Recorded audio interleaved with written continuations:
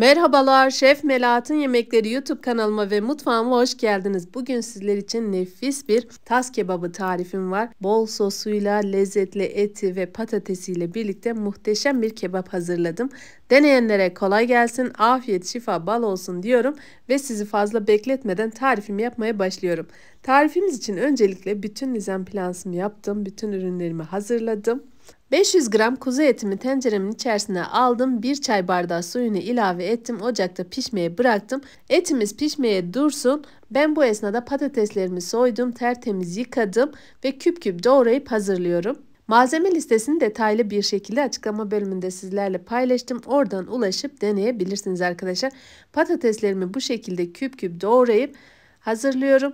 Daha sonra eğer dilerseniz fırında da yapabilirsiniz. Ben şöyle hemen kızgın yağın içerisine bıraktım ve kızartıyorum.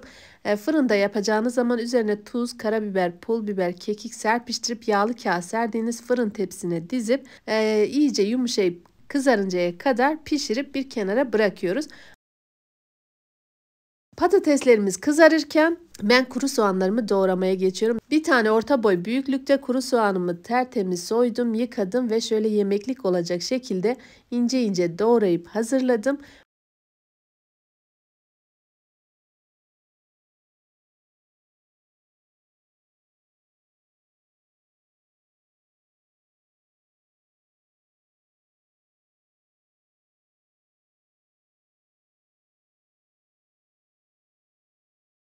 Patateslerim bu esnada kızarmaya devam ediyor. Görüyorsunuz hafif hafif renk almaya başladılar.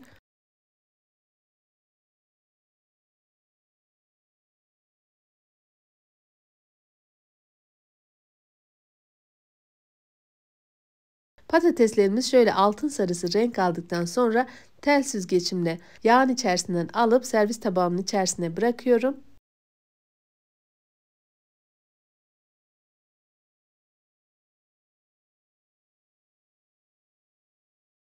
Etimiz bu esnada pişmeye devam ediyor. Suyunu saldı, çekti. Görüyorsunuz muhteşem bir şekilde pişti. Kuzu eti olduğu için birazcık yağlı. Üzerine herhangi bir yağ eklemeden önce o yağların kendi yağını salmasını sağlıyoruz. Daha sonra ince ince doğradığım kuru soğanlarımı üzerine ilave ediyorum. Kuru soğanlarım da hafif böyle yumuşayıp pörsüdükten sonra üzerine baharatlarını ilave ediyorum. Baharat olarak 1 tatlı kaşığı tuz, 1 tatlı kaşığı kekik, 1 tatlı kaşığı pul biber ekledim ve 1 çay kaşığı karabiberini ilave ettim. Çay kaşığı kırmızı toz biberi ekledikten sonra yazdan hazırlayıp derin dondurucuya attığım domates sosumu üzerine ilave ettim. Eğer domates sosunuz yoksa 1 tatlı kaşığı domates salçası, 1 tatlı kaşığı biber salçası ilave edip 1 çay bardağı su ekleyip bir 10 dakika pişirip aynı kıvamı elde edebilirsiniz arkadaşlar. Domates sosum iyice etiyle birlikte pişmiş, çekti. Şöyle rengini görüyorsunuz. Üzerine kızarttığım patateslerimi ilave ettim. 1-2 dakikada patatesiyle birlikte piştikten sonra şöyle servis tabağımın içerisine alıyorum. Bu kadar kolay, basit tas kebabımız hazır. Deneyenlere kolay gelsin. Afiyet, şifa, bal olsun. Yeni tariflerim için kanalıma ücretsiz abone olmayı unutmayalım. Yorum ve beğenileriniz benim için gerçekten çok önemli. Malzeme listesini detaylı bir şekilde açıklama bölümünde sizlerle paylaştım. Oradan ulaşıp tarifimi deneyebilirsiniz. Ben şöyle üzerine bolca ince kıyılmış maydanozumu serpiştirdim ve servis ettim.